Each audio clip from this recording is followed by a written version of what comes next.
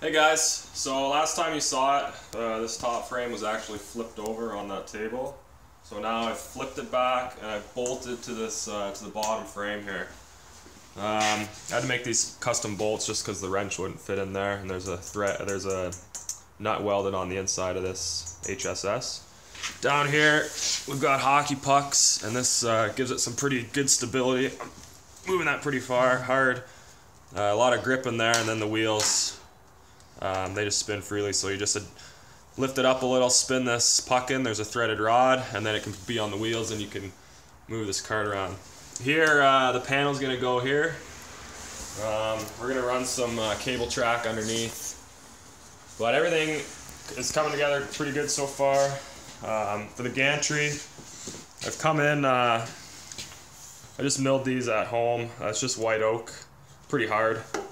It's rock solid, like, can't move this. I still have one more cross beam going. This X-axis ball screws in, just screws right here. It's going to be a motor mount for the, probably going to use a NEMA 23 motor with a coupling. Just going to fit right into here. I haven't made the top yet, but it's going to bolt right directly onto here. And over here, we've got just a few more pieces for this X-axis to mount in. It's just gonna fit in here into those holes. And all this is aluminum angle, 1 by 1 by 1/8 thick. And there's a V on there, and that V is where these V groove bearings. It's a 90-degree in there, and that's gonna slide on the top and bottom rail, and that'll be my axis, my linear transition for the X-axis.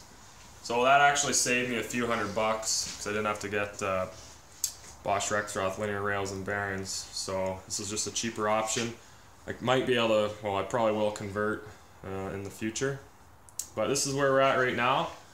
Everything's nice and tight and pretty rigid. So next update, hopefully we'll get some motors ordered in. I'm probably going to start assembling the actual cart for the Z-axis. Then yeah, panel. Where's the motor mounts, Connor? Motor mounts are over here. This is for the X-axis, so I have a spacer block here.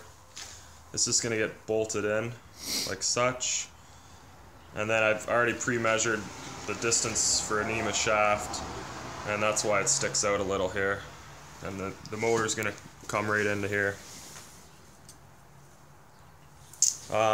Also, we've got,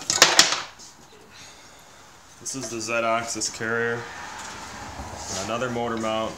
It's dadoed. It's going to fit up here. The motor's going to slide right in there, and this is going to be mounted to these aluminum rails, and this will slide like this. So I'll probably start assembling this, and I'm waiting for the motors until I can put the top piece on. So we'll see where we get from there. You want to show how you're going to connect the Z-axis on the linear rails? Oh yeah. So this is my Traveler. I've made these sort of custom railroads. I don't know what I want to call them. But there you can see there's the V. These are just shoulder bolts, and there's gonna be 2 on either side. They just mount right in on that rail, and that's just nice and smooth, flatter than a plate of piss. So that's pretty good. Pretty happy with them. And then these are actually gonna mount to this Traveler like such. So there's going to be one up here, one down here. That's going to be like this. And I'll travel back and forth. So I can probably go ahead and start assembling this right now. I've got all the nuts and bolts for it. And maybe we'll just do a little test to see how good it works.